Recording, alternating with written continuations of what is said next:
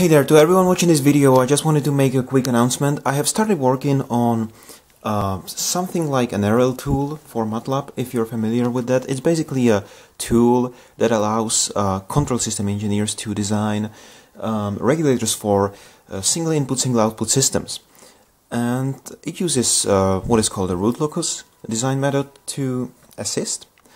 And I think it's really cool, and I've been missing this functionality in Octave, so I just decided to implement it. And right now I made this discovery that tells me that this is absolutely plausible, and I can in fact do that.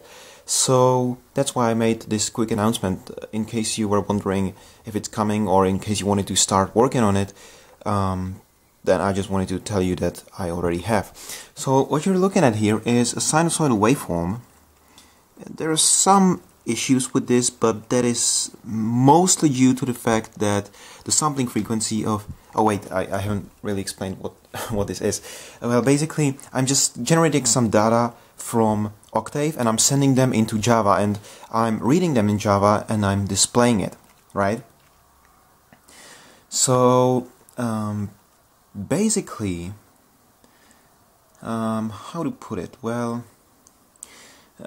Basically, I was worried that the bottleneck will be the communication between Java and Octave. I was worried that this will be really slow, and therefore I won't be able to actually program the tool, because I won't be able to physically stream the data. And I made some tests before, and they showed me that I can actually do the calculations inside Octave quickly enough. And yeah, but it doesn't seem like the rate at which I can send the data is a problem. I made a simple test. I'm generating a sinusoidal waveform, which is just doing this. It's basically changing in amplitude. It's amplitude modulated, as you can see on this really simple code. And I'm writing it into a file, which is a really special file. It's basically just a named pipe.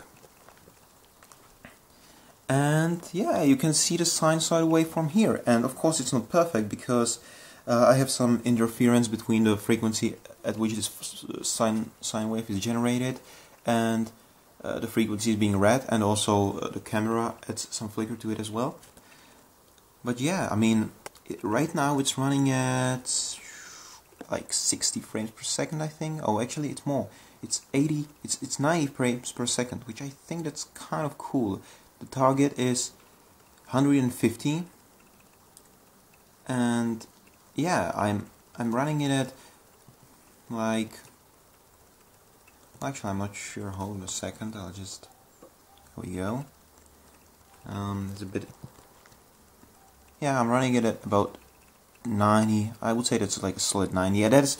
This sine wave has like 100 points. So I'm basically just reading 100 points 100 times per second, which I think is great, because for the final product I will just need like 20 points or something like this, 20 times a second. So I have and of course I have a huge overhead, because I'm actually drawing those points on screen, and I'm moving them around and stuff like that. So yeah, it's definitely, and also I'm using processing. I'm not even using like a regular Java, so I'm not sure how optimal that is, but like, yeah, I mean, that shows me that it's definitely doable. So thank you for watching this video. Yeah, bye.